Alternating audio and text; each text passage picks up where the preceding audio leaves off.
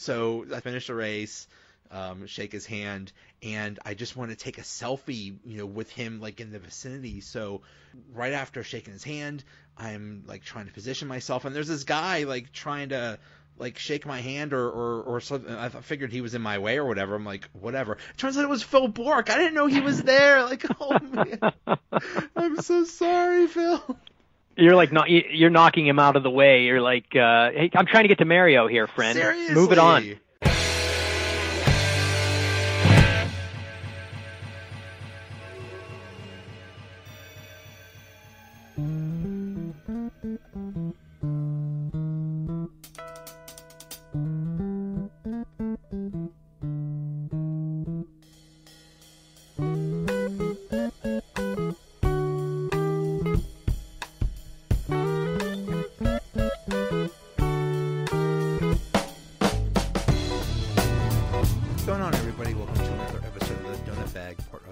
Podcast Network and the Pod Hop Network. In this episode, I talked to Penguins Radio Network host Brian Metzer about what's going on with the Penguins. As always, please follow or subscribe wherever you listen to podcasts. The Donut Bag starts right now. Penguins with a big 2-1 shootout victory over the Islanders last night. With me to talk about it and other things, Penguins, is Brian Metzer. He is host of the Penguins Radio Network, writer for Pittsburgh Current, and owner of FromThePoint.com. Brian, welcome. Thanks for having me, man. I really appreciate it. I know we talked before we went live at the show here that we've interacted on Twitter for quite some time, and it's a pleasure to join you for some spirited hockey talk here on your podcast, as Paul Steigerwald would call it. He always says spirited hockey talk on our Saturday morning show. Oh, man, I'm glad you mentioned that. I love your Saturday morning show with Steige. Oh, my goodness. That is, it's a great thing. It's a great hockey talk. I enjoy it a lot. It's great stuff. Oh, thank you. Yeah, and we, I believe this Saturday, just in case people were paying attention to it, we will probably have Josh Getzoff and I hosting the show, because with Josh calling games now, he's so infrequently available to do it with us because he's on the road. But I think it'll be Josh and I live from PPG Paints Arena. So you'll have that, and we'll probably have Staggy late in the show for his segment that he does when Josh and I do it. But it's a blast.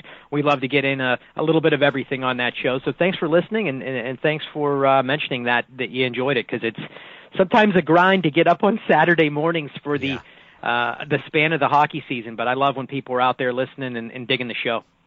Yeah, it's really good, and I don't. It's not appointment listening, but I just happen to be around, and it's like, 9 o'clock on a Saturday. It's, oh my God, hey, this is great hockey talk. This is cool. So, well, thank you. So, the Penguins, big win last night. Just a real gritty effort, and Casey Desmith just standing on his head. They've had to really rely on him lately, and it looks like he's coming up big. There's no doubt about it. I mean, I've been really impressed with Casey DeSmith's game. There's been a couple of moments where, he allows a bad goal from time to time, which a lot of the younger goaltenders in terms of service time, because I know he's not young in age, but just with service time, he's not been around a ton, but you're going to have a bad goal from time to time. But generally, he's been solid, rock solid for this team during the absence of Matt Murray specifically. He's been a big reason why they've been able to collect points in 9 of 11, I believe it is now. He was outstanding against the Islanders last night, the way that he went out, and even shined in the shootout, something that he's faltered in the past. He made every big save that they needed, and he gave them every opportunity to go out and earn the extra point against an opponent that they really needed an extra point against, because they're pretty much jumping over the Islanders back and forth almost every single night that either team plays right now for that third spot in the Metropolitan Division. And I think you could really point to Casey DeSmith as a big reason for the fact that they're back in the playoff hunt now after starting the season sort of miserably. Yeah, he made his 5th straight start, 9th in his last 12. Basically, it's all him right now, and he is coming up. And it was interesting. That was their first win this season when scoring less than 3 goals. So it was nice that they didn't have to score too much, and they were actually getting a really solid contribution from DeSmith. Now, Yeah, I completely agree with you there. Just to give you a quick thought, it's not as if he didn't have to do any heavy lifting in that scenario. You would think, looking at a 2-1 game, oh well, Casey DeSmith had it easy. He still had to face 26 shots, and I thought he was outstanding in making all the big saves that he needed to. So the defense definitely tightening up a little bit in front of him, but they still allowed a couple of those grade A opportunities, specifically early and then again late, and he was right there to carry the load. One thing that that people should pay attention to. Penguins with, I believe it was 24 block shots last night, 3 of which came in overtime on that penalty kill. That really helped Casey DeSmith as well. That's another thing. It seems like, when you have that many block shots, there's definitely a commitment to, defense and doing whatever it takes. So it's nice to see, because it looked like that really wasn't happening earlier in the season, and looks like they're really starting to get that in gear. Yeah, I think it's something that points to them rounding into form and becoming the Pittsburgh Penguins. And I know people equate them with offense and running up a bunch of goals, etc. But when you looked at the Penguins teams that won the Stanley Cups over those 2 years, just a couple of seasons ago, they were so good about going out there and blocking shots and playing for one another and giving up the body, even in supposedly meaningless games. I know at this point of the season, they're all going to be very huge for them, and every point's going to count the rest of the way. But I really thought that was impressive to see a guy like Brian Rust go out and block a shot in overtime. Zach Aston-Reese had 2 big blocks in overtime, and then he was in agony on the bench. And those are guys that maybe aren't producing a ton in terms of offense, and they've been under a microscope here, and people have been critical of them. If they're going to do those kinds of things, they're going to endear themselves to the veteran players on this team. I know Brian Rust is sort of a veteran now in and of himself, but generally speaking, you know what I mean. The stars and the guys that are carrying the load are going to say, you know what, those guys might not be scoring right now and doing what we need them to do in that part of the game. But if they're blocking shots and giving up their bodies and leaving it all out there and playing the blue-collar game, I think that's going to really go a long way towards helping this team win games, and it certainly did last night. Yeah.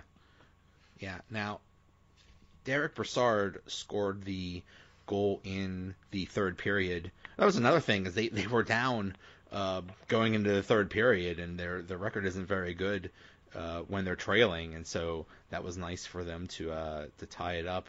But where do you see Brassard? He was playing with Gensel and Crosby. Do you think he prefers to do that, or it sounds like maybe he's not the best fit as that third line center. That said, I still want them to give him a look there at the third line or in the third line center role, only because I still believe the Penguins are at their best when they have that strength down the middle. When you can have Sidney Crosby on the top line, if Evgeny Malkin on line two, have him available to play on the third line. Because the thing is, we still haven't really seen a healthy Brassard in this lineup as a third-line center for an extended period of time.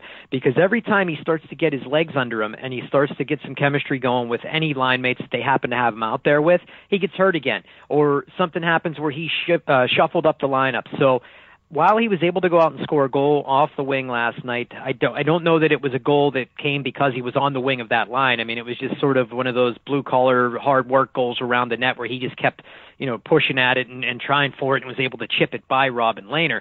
So I don't know that I saw enough in that sample size last night to think that I want him there. I'm curious to see if they put Phil Kessel back there again at some point or what they're going to do. But I really believe that in the long run, they're going to be in pretty good shape if they can have Derick Brassard on the third line in that center role, specifically when Patrick Hornqvist is healthy.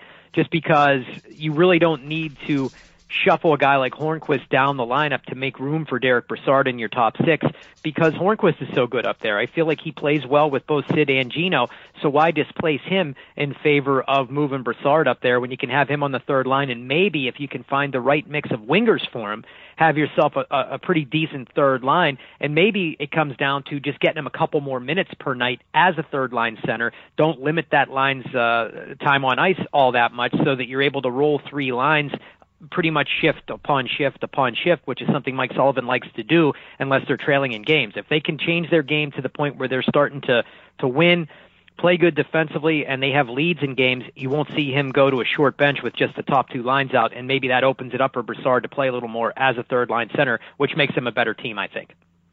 Yeah.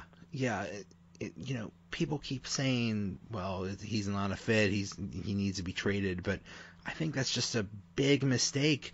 I mean, I agree that strong three centers thing, it really works. And I mean, the other thing is, what if Crosby or Malkin get hurt?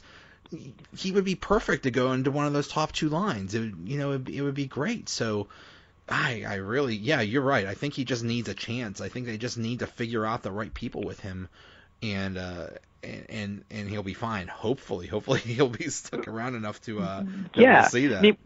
Well, when you think about the assets they gave up to acquire him, and I thought it was funny, I heard a radio host in the city the other day say, oh, well, would you take Ryan Reeves back for Derick Brassard? And I'm like, well, it wasn't a one-for-one trade, so it's kind of an interesting way that they're saying that. They gave up the goaltending prospect in Gustafsson, they gave up a first-round draft pick, etc. So when you think of the assets you gave up, I don't feel that you're going to get near that kind of value to trade him now. So you've hitched yourself to this cart. You got a little cap relief to do it, so you got to find a way to make it work.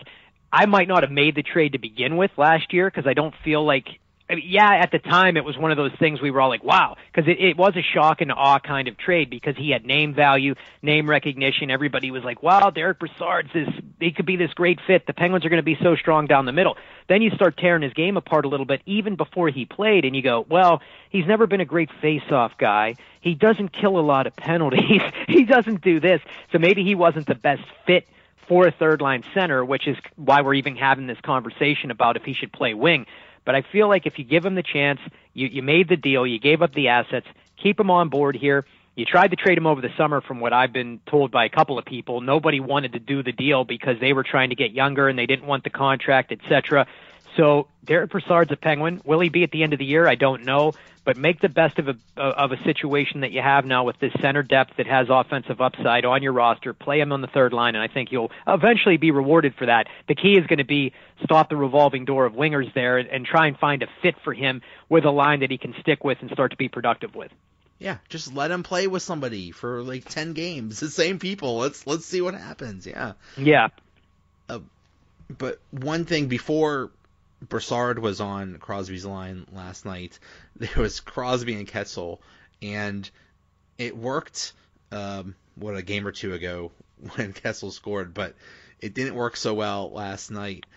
Why can't that work? It just seems like I know that's Sullivan's philosophy, and I actually heard Steige talk about that last Saturday morning, that maybe instead of having such balance on the three lines, you just you put your good guys up top, but it seems like they never try Crosby and Kessel for very long. Like, are they just like oil and water? Maybe to a certain extent. They're both guys that like to have the puck, obviously. So when you have Phil Kessel and Sid on, and that's sort of the same issue you have with Kessel and Gino, that one just seems to work a little bit more effectively at times. And people always say, well, Sid and Kessel are eventually going to be yelling at each other. Well, Gino and Phil yell at each other quite a bit too, so I don't know that has a lot to do with it. I just think that right now, for whatever reason, and for as many points as Phil's rolling up, and I know he's on this pace for pushing 100 points, etc. He's not been a great 5-on-5 player this year for some reason, and I don't know why. And I think there's a number of players on the Penguins roster that are dealing with this right now. Evgeny Malkin is in that boat. He's not been an outstanding 5-on-5 player. So for whatever reason, it's regardless of the line that they're on, they're just not very productive unless they're on the power play.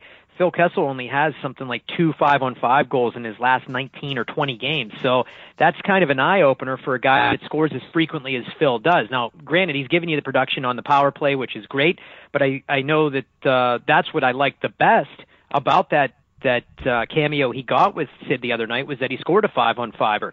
And not that that's the end of the world if he doesn't score at even strength, but that would help the Penguins if they're able to be more productive with all players on the ice. And I still think he might go back to that well again before it's all said and done. He might give them another look together. They seem to – last night was obviously something that didn't stick with, or they chose not to stick with it against the Islanders. I don't know if it's anything that the Isles did to disrupt Sid and Phil, or if it was just the Senators gave them a lot more space.